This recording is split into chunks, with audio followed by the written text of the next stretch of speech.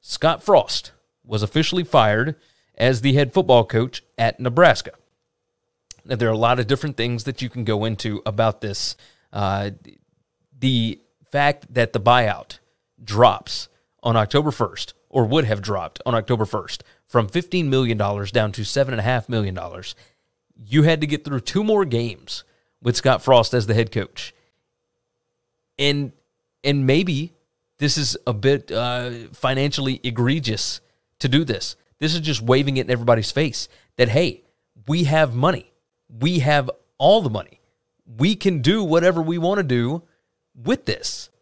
It does maybe send out a signal to other coaches that, hey, we've got enough money here. We are going to spend. We are willing to spend if you guys can come in and make this a legitimate college football job. If you can make us a contender, we are willing to spend the money in order to do that. Now, there's the other side of this that Scott Frost is a native son. He played at Nebraska. He did all of these amazing things as a player here. We don't want there to be hard feelings, so we're not going to make him wait in the wind for 3 more weeks. 2 more games because there was a bye week in there, but 3 more weeks and just leave him out there because everybody knows that this is done, right? There's the other side of this that maybe you do, as an athletic director and the rest of the coaching staff, you do believe in these players. You do think that there's a chance that they could salvage the season and that Scott Frost was the problem, right? Maybe that's the situation. Let's go on and pull this up. Ravi Lula, that was on the show last week, talked about it. He said a lot of people wondered why I was so adamant that Frost wasn't going to turn it around, and it's because I started hearing things like this fairly regularly. It's also why I was convinced the root problem was accountability from the top down. This thing is broken beyond repair. Now, I'm going to play this. It's Hurrdat Sports. All right, go and check them out at HURRDAT Sports. Listen to their interview with Michael Severe. Now, I hope that's how you pronounce the name, because all I've done is listen to all I've done is listen to the interview, and he hits on a lot of points here. I mean, it's really, really important stuff as to why Scott Frost was fired here.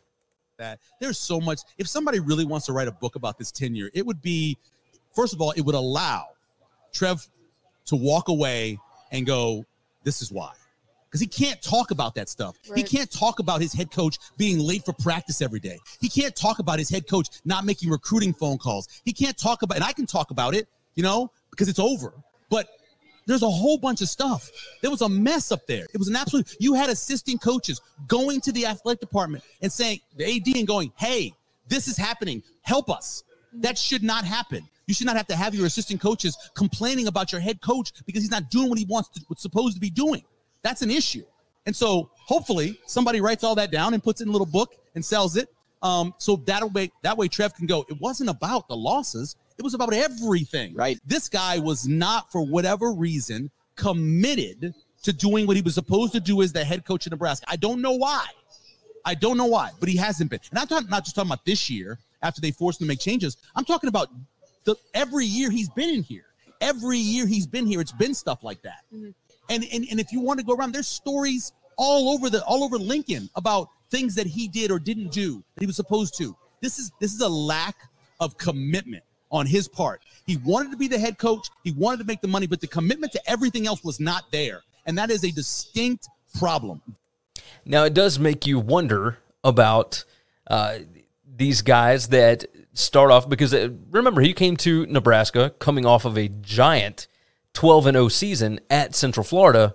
How much of his, 13-0, excuse me, they claimed a national title. They did all these different things. Like his career skyrocketed because he had a brief NFL stint, was a wide receivers coach at Oregon, then became the OC for 1 season, then got the head coaching job at UCF, and in 2 years took them to an undefeated regular season and a big-time New Year's Six bowl win over Auburn, right?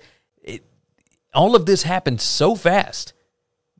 When you get to your dream job where you went to school and you are the head guy and you are in charge of turning that thing around, it's not an ego thing necessarily, but maybe it came so easily at UCF that you didn't believe that you had to commit to all these different things, right? So I'm curious about that. The whole thing, and this brings up a very interesting point over on Reddit, right? And I know some of you laugh at me for checking out Reddit, but my gosh, they are on top of this stuff. This is something that I was actually trying to put together, and I talked to Ravi about this last week. AAC coaches, when you have more talent than the other teams in that conference, there is a huge disparity in G5 conferences between the haves and the have-nots, sometimes even more so than in Power 5 conferences. But when you look, Tom Herman went 22-4 at Houston and then went 32-18 at Texas, and it didn't work. He got fired. Josh Heupel, UCF 28-8. He's already got 6 losses at Tennessee. Now, yes, it's a different world, but he's doing okay at Tennessee, but we'll see. Mike Norvell at Memphis, 38-15. So far, he is 10-13 at Florida State. Scott Frost, 19-7 at Central Florida. He went 16-31 at Nebraska. Chad Morris, same thing. Now at SMU, it took him a little while to build it. And he didn't reach like the super highs of winning a conference or anything like that, but 14-22, and then he went to Arkansas and went 4-18. Temple, for Matt Rule, 28-23, he went 19-20 at Baylor. Now, yes, he did build up Baylor, and that was a little bit of a different issue, but he went 19-20 overall. It wasn't an immediate turnaround. Willie Taggart, South Florida, 24-25 overall. He goes to Oregon for 1 year, 7-5, goes to Florida State, and he's 9-12.